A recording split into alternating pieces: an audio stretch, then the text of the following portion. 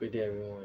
My name is Dinesh from Group 2, and today I'll be talking about how to compose and fill in a patient care plan.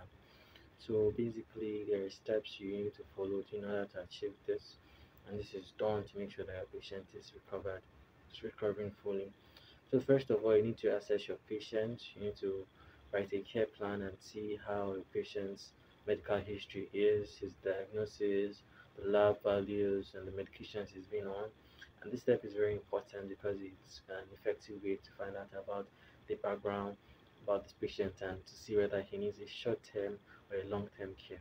Secondly, you need to make diagnosis about the patient. You need to see the patient's response to an illness rather than the illness itself, and see whether the patient is focused on care rather than treatment. Thirdly, you need to set goals and outcomes. So in this stage, you need to be specific about the goals you intend on achieving with this patient, and see whether it's short term or long term. And these goals are documented in the patient's care plan, so that other nurses and also other health professionals caring for the patient can also have access to it.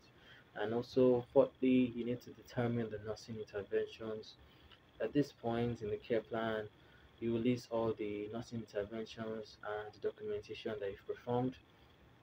You write it down, all of these things, the patient's response to care, his pain skills, his medications, his doses, and his vital signs, and how he communicates with the nursing others.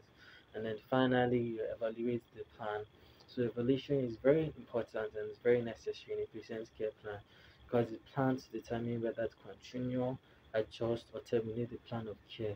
So it can measure the degree to which these goals and outcomes are achieved and provide evidence for what factors positively or negatively impact these